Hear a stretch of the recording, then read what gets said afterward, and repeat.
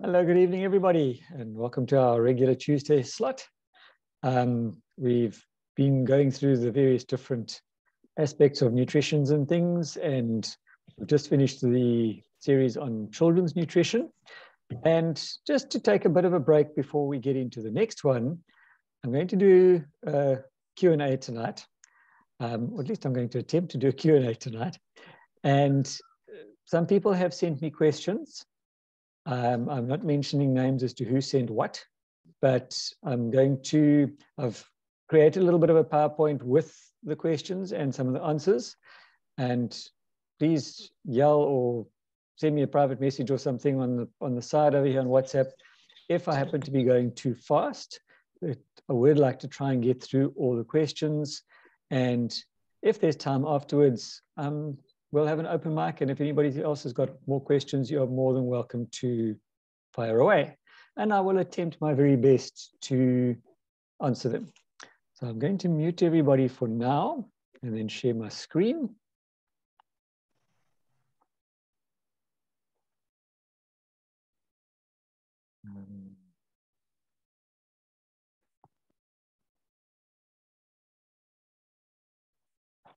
Okay.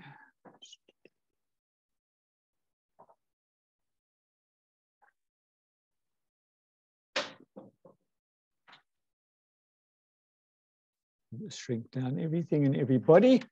So we are doing Q&A time. And the questions that I've received in no particular order is chronic nosebleeds.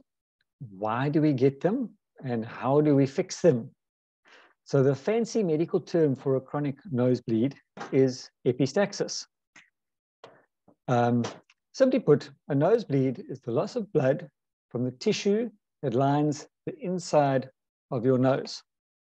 Nosebleeds, as I said, are known as epistaxis, are actually quite common. Some 60% of people will have at least one nosebleed in their lifetime. The location of the nose in the middle of the face, for most people, and the large number of blood vessels close to the surface in the lining of your nose make it an easy target for injury and nosebleeds. There's a special reason for all those little blood vessels, and I'm not going to get into all of that right now, but this little blob in the middle of our face that we sometimes think is a bit of an irritation is actually quite important and has a lot of functions. If you have frequent nosebleeds, please see your doctor,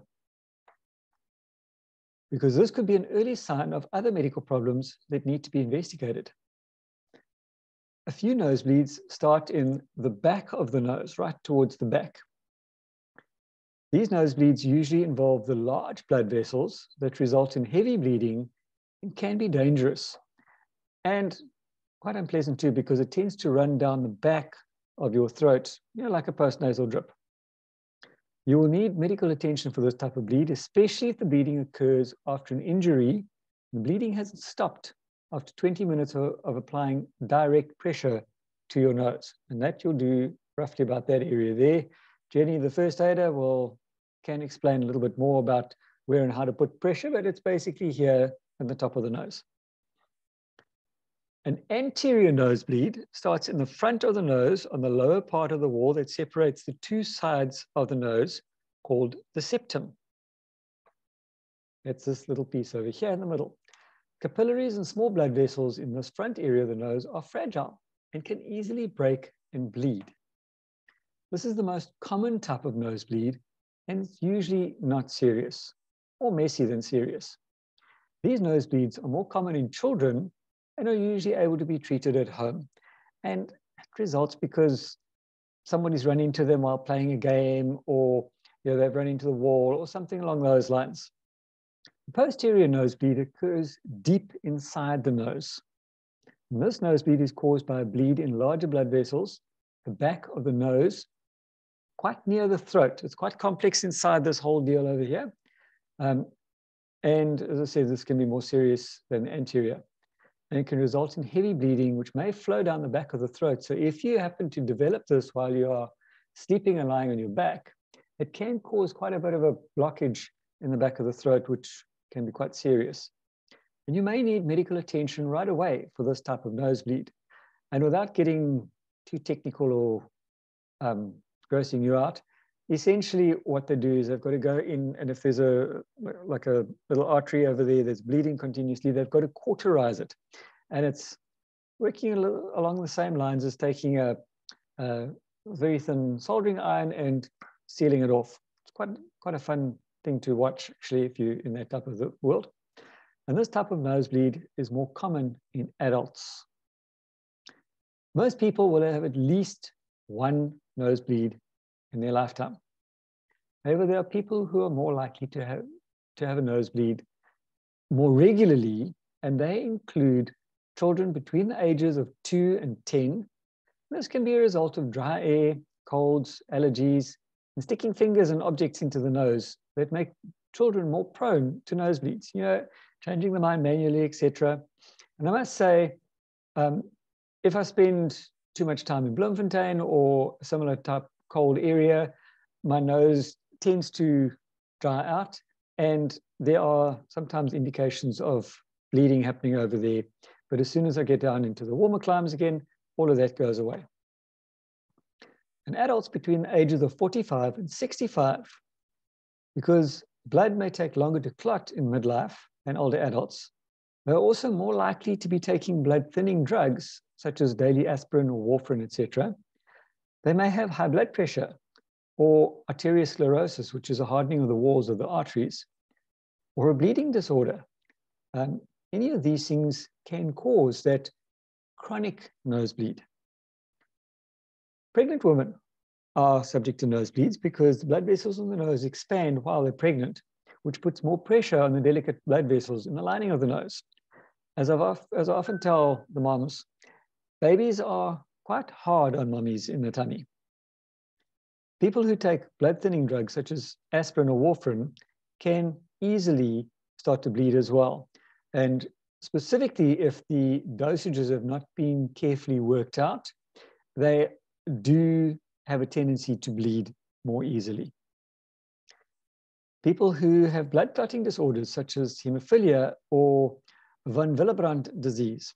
And I won't get into all the fancy terminology, but these are issues that can cause, basically are caused by a lack of blood clotting and can cause excessive bleeding. And the most common cause of nosebleeds is dry air. It's part of the reason why I think I like staying here at the coast, because there's always humidity in the air. Dry air can be caused by hot, low humidity climates or by heated indoor air. So people who spend a lot of time indoors with an air conditioner running, regardless of the temperature, that air conditioner dries out the nose, out the little tissues inside the nose, which can cause bleeding. And I found that used to happen to me as well when I used to use a fan heater. It was great to warm the house, but it also dried my nose out a little bit too much, and I tended to get sick more easily as well. Both environments cause the nasal membrane, the delicate tissue inside your nose, to dry out and become crusty or cracked, and more likely to bleed when rubbed or picked or when blowing your nose. If you have a good blow and you see a little bit of blood on your tissue or your hanky, don't stress too much. Other common causes of nosebleeds include nose picking, colds or upper respiratory infections, and sinusitis, especially episodes that cause repeated sneezing, coughing, and nose blowing. Blowing your nose with force can cause a problem as well, or inserting an object into your nose. Scarily enough, it's not just children that do that. Injury to the nose or face. You've had a close encounter with the ground or with somebody's fist, or you've walked into the door or plate glass window, that kind of thing. Allergic and non-allergic rhinitis, which is an inflammation of the nasal lining. Give me for 1 second.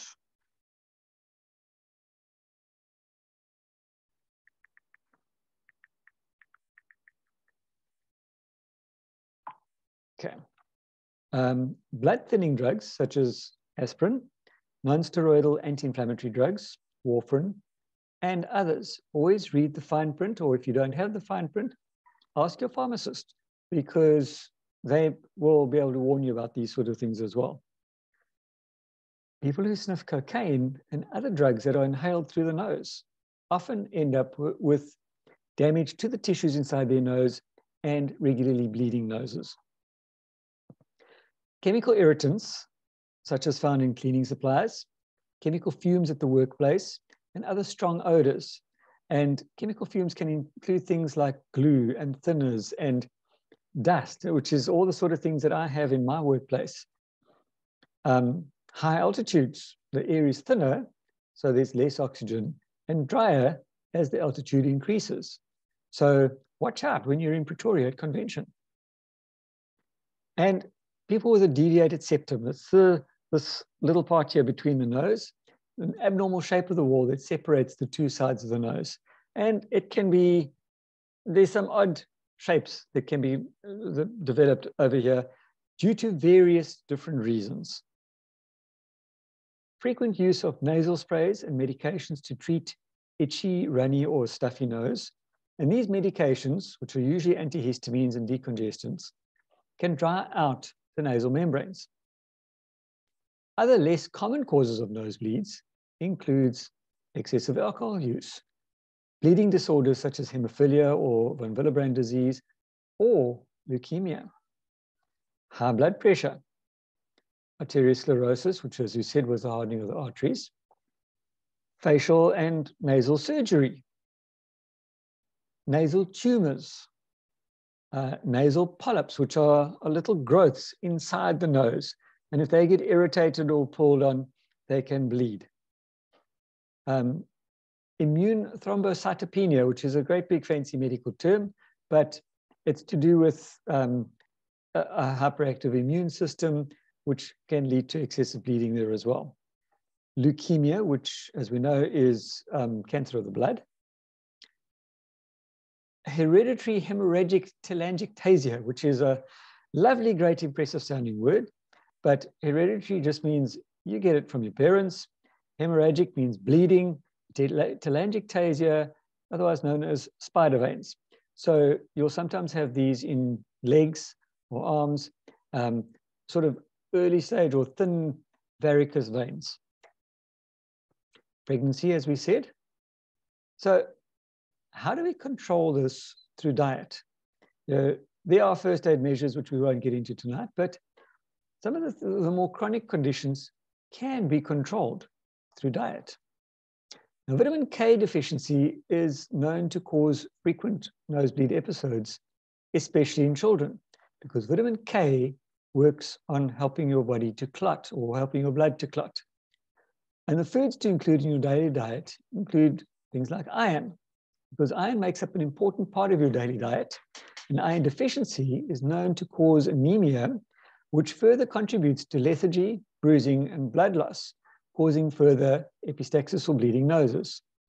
A diet rich in iron supplements like red meat, liver, seafood like lobsters, leafy greens, nuts, dates, vegetables such as carrots and beetroots should be included, because that's where you're going to get your iron from.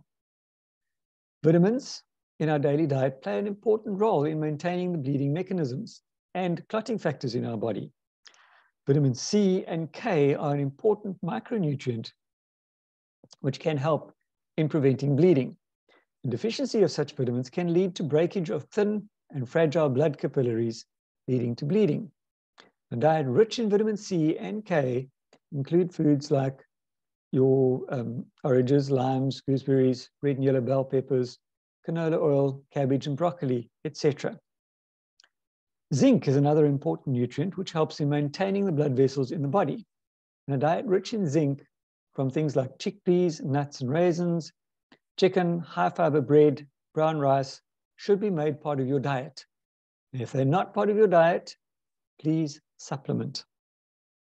Bioflavonoids are a class of antioxidants which are found in citrus fruits and is known to strengthen blood vessels, thereby preventing epistaxis. And works same principle as vitamin C. So I hope that helps a little bit. So from this, my suggestion would be that if you're not getting these things in your diet, some of the things in our range that would work quite well, obviously the vitamin C, the multi-mineral is another good one. Your carotenoid complex, which will give you your vitamin K. Also, your cruciferous plus will give you a vitamin K as well. Zinc, obviously, we know the straightforward chelated zinc, but also in the multi-mineral. And the bioflavonoids you'll find in things like flavonoid complex and vitamin C. The next question I got was ADHD in adults. We've all heard and are probably familiar and most likely know a child who has got ADHD. How many adults do you know that have got it? Because many people have heard of ADHD, which is attention deficit hyperactivity disorder, as opposed to ADD, which is attention deficit disorder. And it may make you think of kids who have trouble paying attention or who are hyperactive or impulsive. But adults can have it too.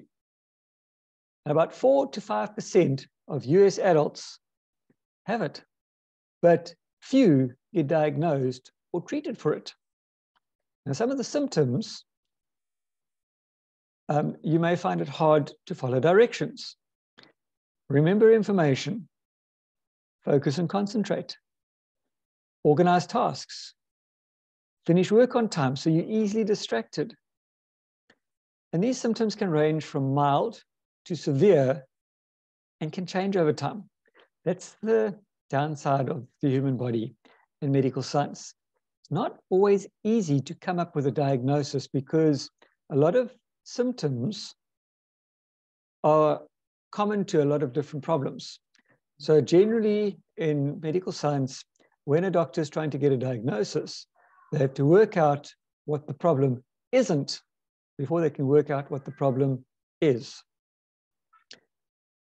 And ADHD may cause trouble in many parts of life, both at home, at work, or at school, depending on the age. So some of the challenges, you may have trouble with anxiety, chronic boredom, chronic lateness and forgetfulness. So somebody who's always late, or oh, I can't remember where I left my keys, can't remember where I left my phone, where's my pen, that sort of thing. They have depression. They have trouble concentrating when reading. So to be able to read a novel is extremely difficult, or even to read a reference book for that matter. They have trouble controlling anger. Maybe there's a lot of taxi drivers that have got this problem. They have problems at work. They have impulsiveness. They have low tolerance for frustration. They have very low self-esteem. They have sometimes quite dramatic mood swings. They have very poor organization skills. They procrastinate. And they have relationship problems. And quite often they abuse substances or are addicted to drugs, alcohol, etc. Now, it's quite scary because when you look at some of those symptoms over there, I can identify with some of them. Do I have ADHD? I don't know. Maybe a little touch of it. Maybe we all have a little touch of it. It's kind of hard to tell. And these people also have low motivation. So how can we improve these situations through diet and nutrition? So can what we eat help with attention, focus, or hyperactivity? Now, there's no clear scientific evidence that ADHD is caused by diet or nutritional problems. But certain foods may play at least some role in affecting symptoms in a small group of people, because research suggests that, or research suggests because ADHD diets haven't been researched a lot. Sadly, with Big Pharma out there, they rather investigate medication before they investigate food, because obviously you can't make a lot of money out of food. but you can make a lot of money out of medication. So data is limited and results are mixed, because to do some of this research costs a large amount of money and a large amount of time. And unless somebody's willing to get a good return on investment, they're not really going to be setting out a large amount of budget to get the results. Now, many health experts, though, think that what you eat and drink may help to ease the symptoms. We're not saying cure them, but at least make them a little bit more tolerable. So experts say that whatever is good for the brain is likely to be good for ADHD. So you may want to eat things like a high protein diet. Beans, cheese, eggs, meat, and nuts are excellent sources of protein.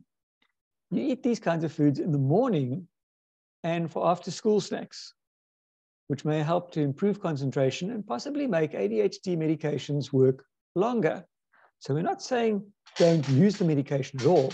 We're saying assist it, boost it, and reduce it if at all possible. Because after all, why be on a chronic medication when you can be on a healthy diet or a healthy eating plan? We need more complex carbohydrates, and these are the good guys.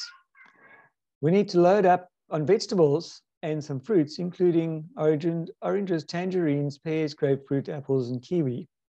And you eat this type of food in the evening, which will help you to sleep, because some people battle to sleep as well. We need more omega-3 fatty acids, and you can find these in tuna, salmon, and other cold water white fish. You'll also find it in things like walnuts, Brazil nuts, olive oil, and canola oils. And you could also take an omega-3 supplement. The FDA approved an omega-3 compound called Vaerin as part of an ADHD management strategy. And I think we've probably seen and heard the stories about what happens with our omega-3, our salmon oil plus. Very, very good results over there. Now, some of the things you need to avoid, because it's not just enjoying, but you need to avoid as well. And the same goes with weight management, which I'll get into from next week. Things like simple carbohydrates. You need to cut down on how many of these you eat. Things like candy, corn syrup, honey, sugar, products made from white flour, white rice, potatoes without the skins because it's just plain starch. And some experts recommend that people with ADHD avoid things like artificial colors, especially the red and yellow dyes. Food additives such as aspartame, MSG, and nitrites. And some studies have linked hyperactivity to the preservative sodium benzoate. And this is why it is so very important to read labels, because when you see these things in foods, you will not find them in natural food. Honey obviously is the exception to that, but honey is also, in my opinion, a healthier sugar, and especially if it's raw honey, that for me is a lot healthier than refined honey. But obviously we know the story about all these other things. Read your labels on whatever it is that you are going to be eating, because you're going to find a lot of these things hidden over there. Now, some of the recommended supplements, we know the salmon oil, preferably with all 8 of the omegas, but especially must have the EPA and DHA. We need chelated zinc, brain food, just like omega-3 is. Vitamin D. Once again, people tend to spend an awful lot of time indoors these days. Those in the hinterland, for want of any better terminology, are all sitting there cuddled up because it's cold outside. And in winter, we generally are more covered up, so we get less vitamin D. So in winter especially, it is always a good idea to supplement with vitamin D. For those who live in a slightly warmer part of the world, please get outside, spend a couple of hours outside, every day to get your vitamin D. Again, wintertime, you generally have to spend a little bit more time outside to get adequate vitamin D, whereas in summer, not as much time. So if in doubt, take a supplement. We need to have chelated iron or a multi-mineral supplement. We need a full factor multivitamin with minerals and lipids and sterols. Magnesium is that little almost unknown or forgotten guy that is now starting to gather attention about how important magnesium is in our diet and how low it actually is in a lot of food. Need to spin this up a little bit. And herbal supplements with ginkgo biloba. Again, read the labels. The next question I had was about cholesterol. Cholesterol is a waxy substance that's found in all of your cells and has several useful functions, including helping to build your body's cells. And it's carried through your bloodstream attached to proteins. And these proteins are called lipoproteins. Now, high-density lipoprotein, or HDL cholesterol, is known as the good cholesterol because it helps to remove other forms of cholesterol from your bloodstream. Higher levels of HDL cholesterol are associated with a lower risk of heart disease. LDL, or low-density lipoprotein, can eventually build up within the walls of your blood vessels and narrow the passageways. Sometimes a clot can form and get stuck in the narrowed space, causing a heart attack or stroke. And this is why LDL cholesterol is often referred to as bad cholesterol. Technically, there is no such thing as good or bad cholesterol. There is just cholesterol. Cholesterol itself isn't the problem. It's when it stops and blocks up the arteries. That's where the problem comes about. So we've all heard about statins, and one of the most overprescribed medications out there. And they are designed to help lower your cholesterol levels. And your body is capable of making all the cholesterol it needs to function properly. So cholesterol levels may be supplemented by the foods you eat. However, statins work in two ways to reduce your cholesterol numbers. They first stop the production of cholesterol altogether. So they block the enzyme that creates the cholesterol. Reduced production lowers the total amount of cholesterol available in your bloodstream. And this can lead to problems because our brain relies on cholesterol. Statins help to reabsorb the existing cholesterol. Your body needs cholesterol to perform certain tasks. These tasks include helping you digest food, make hormones, and absorb vitamin D. And if statins lower your cholesterol level, your body can't get the cholesterol it needs from your circulating blood. Instead, your body needs to find other sources of cholesterol.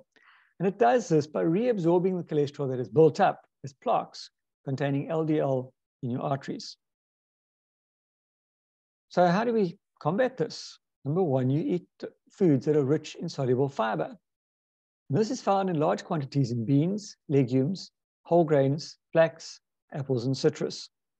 It is recommended to eat at least 5 to 10 grams of soluble fiber each day for the maximum cholesterol lowering effects.